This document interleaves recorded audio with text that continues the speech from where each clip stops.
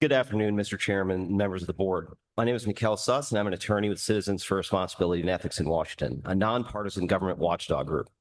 We filed a written comment along with the ACLU of Georgia, Common Cause Georgia, and the Public Rights Project, urging the board not to adopt the proposed rule defining election certification because it is contrary to settled Georgia law and it would exceed this board's rulemaking authority. Today, I want to make three key points. First, when this board adopts rules, it is not writing on a blank slate. Instead, the board has to stay strictly within the bounds of both the statutory law passed by the legislature and the case law of the Georgia Supreme Court. And I want to stress the case law today because in its discussions of this proposed rule and other rules relating to certification, the board has not meaningfully addressed a long line of Georgia Supreme Court cases that make clear county certification is a non-discretionary act, and further, that the powers of county superintendents are limited and strictly regulated by statute.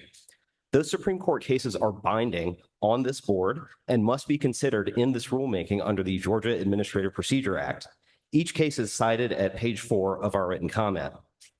Second, the legislature has outlined in painstaking detail the powers and duties of election superintendents, and yet no statute, none, gives county superintendents any power to conduct a free-roaming, quote, reasonable inquiry of the election as a condition of certification as this proposed rule would.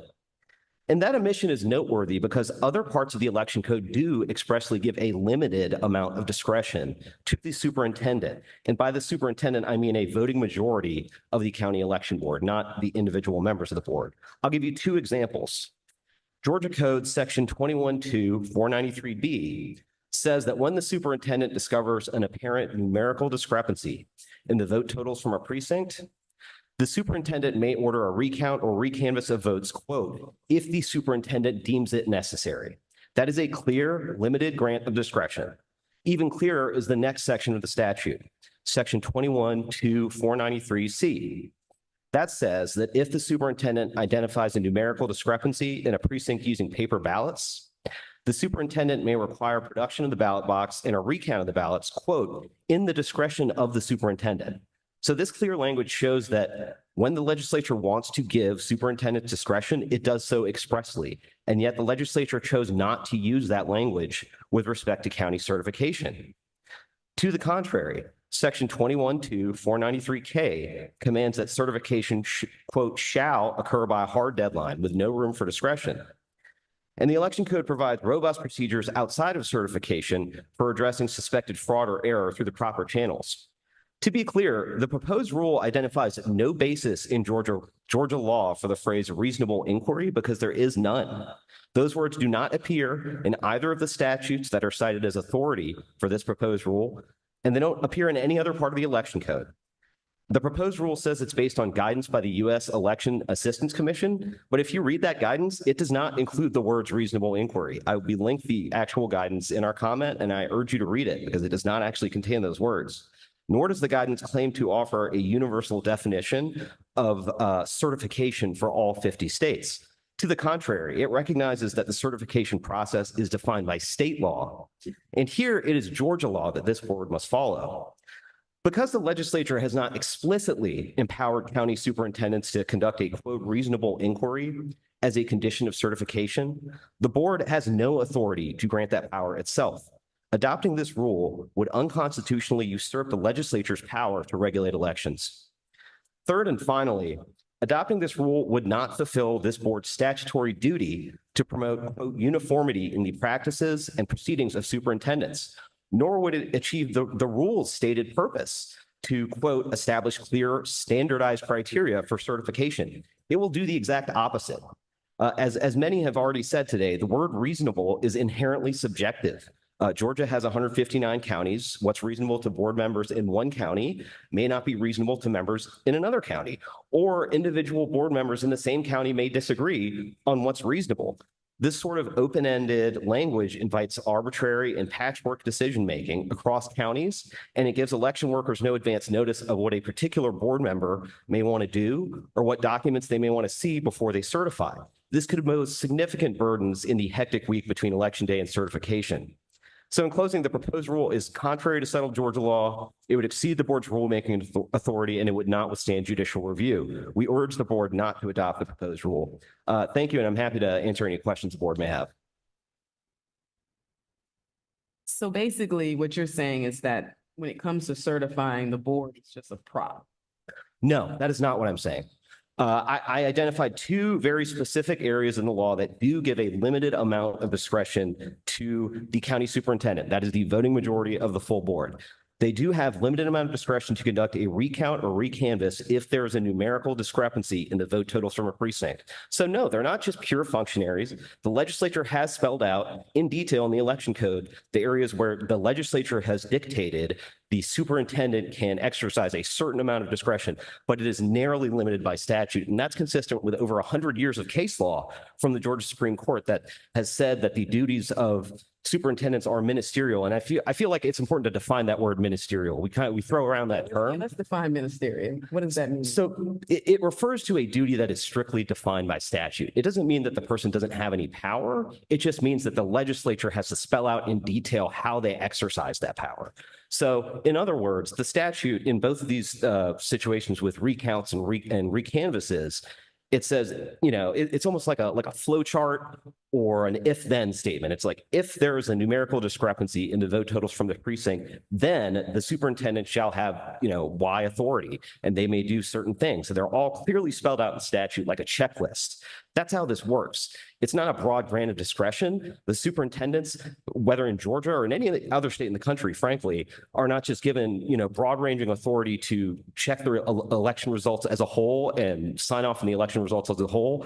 The legislature has carved out a very specific role for them, and they have to play that role, and they have to stay in their lane in order for the election to run on time. I think it's to stay in the lane. That's a lot for me. And the reason why is because I feel like their lane is to sign the document that says that what's before them is accurate and is correct. And basically what you're saying is, if you can't determine accuracy within the rules that we've set for you, then you just have to certify. So their oath is to follow Georgia law, and Georgia law spells out the specific tools that they have to address certain irregularities and numerical discrepancies. And so they do have some power and are able to exercise that power within the parameters of the election code. But their oath, the oath that they take, the affidavit they sign, it doesn't give them any more authority than Georgia law provides. It doesn't give them some sort of extra statutory authority. Their authority is strictly defined by the statute. The affidavit is not a statute. Their oath is not a statute. The statute is the statute, and the legislature has spoken. And again, the legislature knows how to give them discretion, and it chose not to give them discretion over certification. And if this board were to do that, it would be taking over the role of the legislature and overriding the role of the courts as well. So you're basically saying that the board has the right to do additional research within the allotted time that they have to certify. You're saying that's creating a law? I'm saying that adopting a rule that's inconsistent with statute and over 100 years of Georgia Supreme Court precedent is outside of this board's authority. This board is bound by the precedent of the courts, and it's bound by the statutory law passed by the legislature. And I'm saying that this rule, this reasonable inquiry language, has no basis in Georgia law. And frankly, it doesn't have any basis in the EAC guidance either, because that language is not in the guidance. So it doesn't really have any basis in law, period. I'm going to wait for the rebuttal, and then I'll. I'm sorry, I don't know your name. Nikhel Suss. Nikhel Suss. Mr. Suss? Yes. Yes, Mr. Suss. I also, you said you've never seen reasonable inquiry as a word, as two words, nor do I see free roaming anywhere in the statute that you just alluded to, that reasonable inquiry is the same, equivalent to free roaming. I don't think so. And you say if the board finds a discrepancy, well, how in the world will a board find a discrepancy if it is not allowed to discover, as you said, if it discovers? If you're asked to discover, that means a review of the election documents or the numbers or the vote tallies or the counts. So What would you expect the board to do? To just sit there and wait for some numbers to be delivered to them? So And- I can read from the statute for you, 21-493B. It says the superintendent, again, that's the voting majority of the board, before computing the votes in any precinct shall compare the registration figure with the certificates returned by the poll officers, showing the number of persons who voted in each precinct or the number of ballots cast.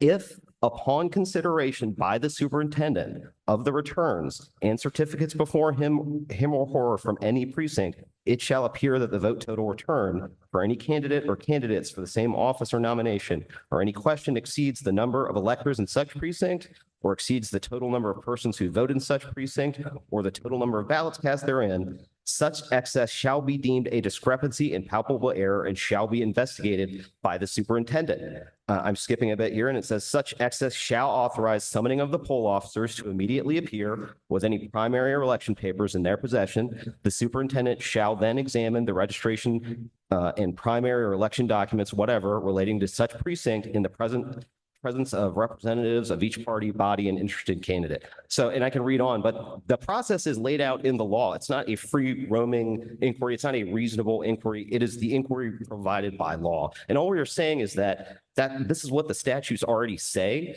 By adopting this term reasonable inquiry, this undefined term, you're introducing vagueness into the law. And when the law actually lays out the process here, and the legislature has not given you authority to do that. And if you were to do that, it would be in excess of the board's rulemaking authority. The code instructs the superintendent, the board, to compute, tabulate, and certify. So they are involved. And what you just described sounds like the very definition of reasonable inquiry. Sure, somebody may say that, but somebody else may say, well, reasonable inquiry is I want to look at different types of documents and I want to look at different things other than the registration papers and the documents from the poll officers. And there would be no guardrails to stop that because the rule doesn't define reasonable inquiry. So you're introducing vagueness when it's not really necessary because the law already spells out the process in detail. I think the Board of Elections should be able to see every single election document in the office.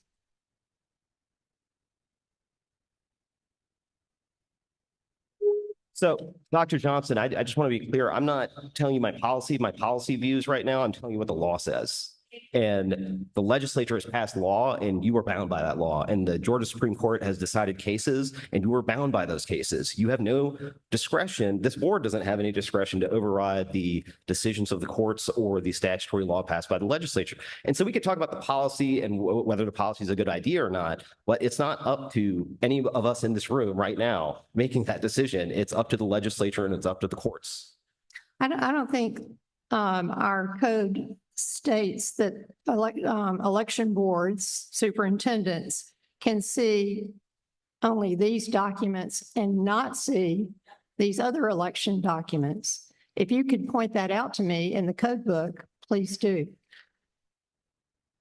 I'm not sure what documents are you talking specifically? What documents are you talking about? Well, you just suggested that the legislature said that only certain documents were available for superintendents. So I'm saying that the law spells out a certain procedure. That was one example of procedure for a recount or recanvass where it does give a limited amount of discretion to the superintendent. Those are the documents that they specify, but it also says the superintendent shall examine all registration and primary or election documents, whatever relating to such precinct. So those are the documents that the poll officers bring. Those are the documents that they have. I mean, that's presumably the documents that are in the possession of the precinct, in possession of the poll officer. That's a fairly expansive universe of documents, but they're in the code. They're written into the code. And that authority to access those documents is contingent on there being a discrepancy. There has to be a discrepancy first, and the superintendent has to identify it. And again, you may disagree with me, but this is just what the law says. I'm just reading the statute, and that is how the law is laid out. Mr. Heakin. If I may. Certainly. Absolutely. I'm dying of curiosity to hear about 100 years of Florida Supreme Court precedents. Georgia? Name a few cases. Sure. Georgia. Sure. Name one, because I read your brief and it was pretty thin gruel. Okay. So, So Tanner versus Dean, 33 SE 832, Georgia Supreme Court, 1899. The court ordered the Democratic superintendents in Coffee County to consolidate election returns, including returns that had been improperly excluded from a particular precinct, from the McDonald precinct, because the I'm reading the facts of the case right now, because the superintendent's duties were, quote, regulated by statute and not left to the discretion of the party performing them.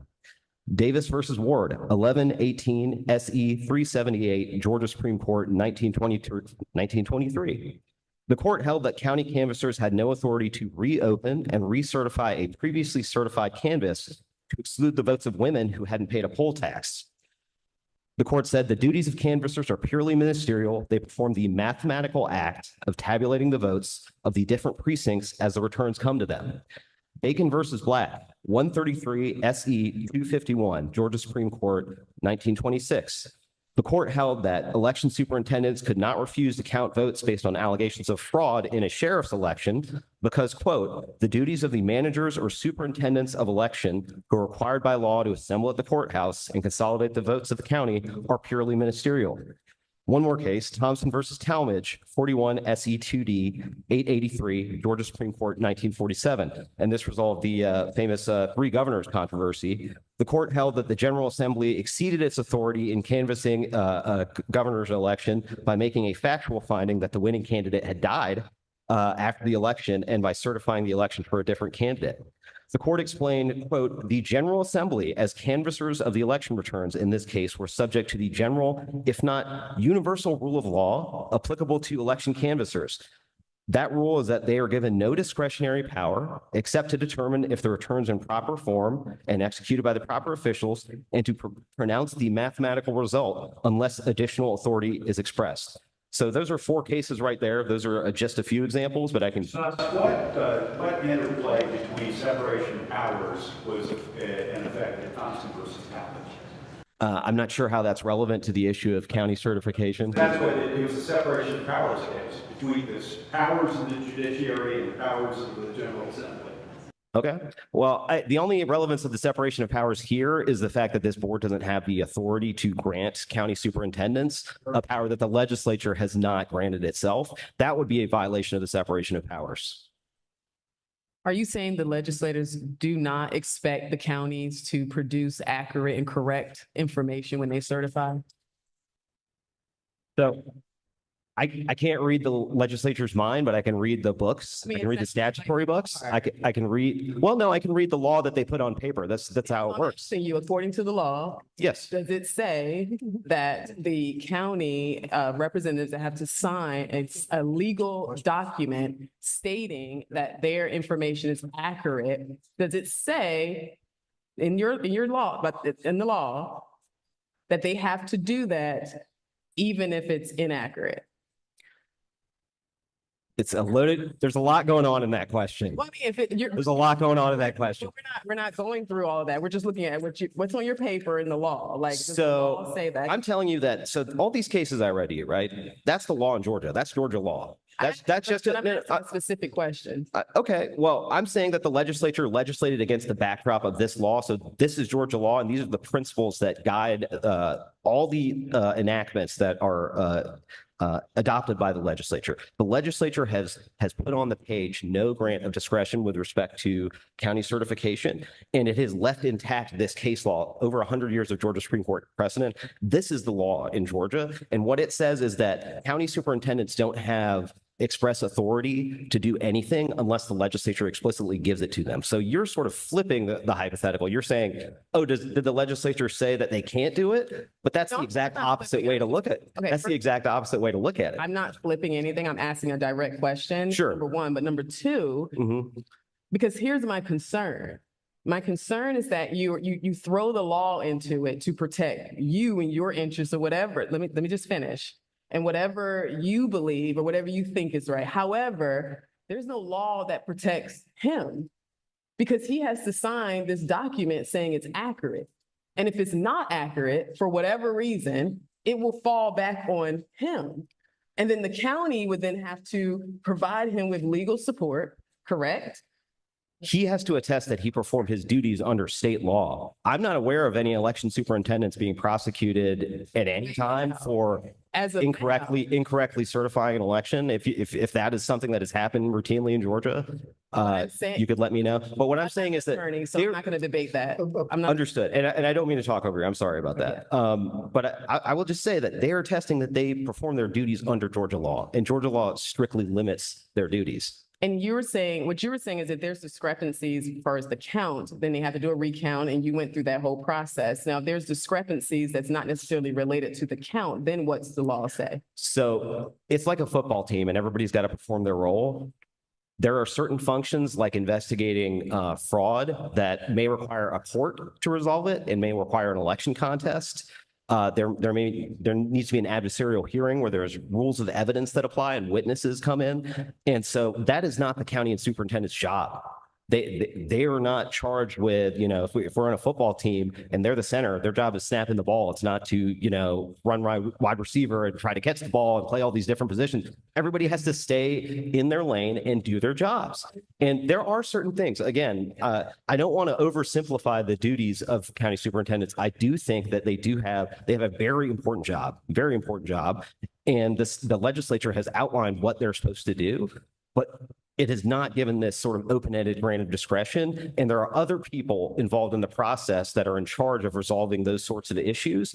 And importantly, with respect to election contests can't even start until the county superintendents certify. And so by refusing certification, by withholding certification, they're actually obstructing the lawful process, the process that the legislature has designated for these issues to be resolved. Not withholding certification.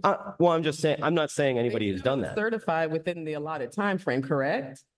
You're still certified. No one's withholding certification. That's number one. There has been many instances throughout the country of people withholding certification over the past 4 years. I'm talking about this particular rule. This particular rule there's no way that it would uphold certification because they still have to certify within the allotted time. So that's number one. But number two, the point I'm making is that you continue to say things like they have an important role, that what they have, we're not stripping them of their power, or they still have their power. But then in the same breath, you say they need to stay in line, be a team player, basically do what we're telling you to do, regardless of whether you feel comfortable doing it. That's where that ministerial is a problem for me. Because you don't get to tell people to sign a legal document. And I'm not an attorney, but I am a business owner. And at no point in time do you tell me to sign a legal document that I'm uncomfortable with and then demand that I stand behind it as if I am comfortable with it. So performing your duties in accordance with state law would be in full compliance with that document. Nobody's violating a document if they simply do what the law says that they're supposed to do. That's clear. But we can disagree about what is the best sort of process for this. I'm not here to take a view on that. I'm just telling you what the cases say and what the statutes say. That's it. I appreciate it. So, Mr. Suss, you said in one of the cases you presented that proper forms and proper counts would then lead to certification. So that case actually confirms that the proper forms should be reviewed, not improper. So the superintendent should make sure that the forms are proper and the counts are proper. So, and reasonable inquiry should ensure that the information, those are the election documents regarding the claimed subject matter, the vote counts, is consistent. That's all that the superintendent should be doing.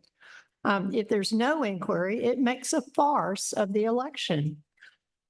So, Dr. Johnson, if you were to memorialize something that specific into a proposed rule, and if it were consistent with the case law and the statute, that would be fine. And I understand that you're interpreting reasonable inquiry in that way, and I don't take issue with that. What I do take issue with is adopting something so broad that it could be misinterpreted by others or misapplied by others, because the term reasonable is so subjective and so subject, and especially since, there's no time to sort of test out this rule before the election. Like, this is it. So you'd be throwing it in for the first time and seeing how it plays out, and the results could be pretty bad. And why not just come up with a better framework here? I mean, the chairman has withdrawn his rule, but he had a rule that actually outlined some documents that the county board members would be entitled, or county board would be entitled to see before certification. There are other rules that this board could adopt that don't invite that sort of problematic inquiry. It's just this sort of language, especially given the context where the legislature and the courts have said superintendents have, very limited, strictly regulated statutory duties and obligations. This rule simply doesn't conform with that case law. Thank you, Mr. Sis. We appreciate that.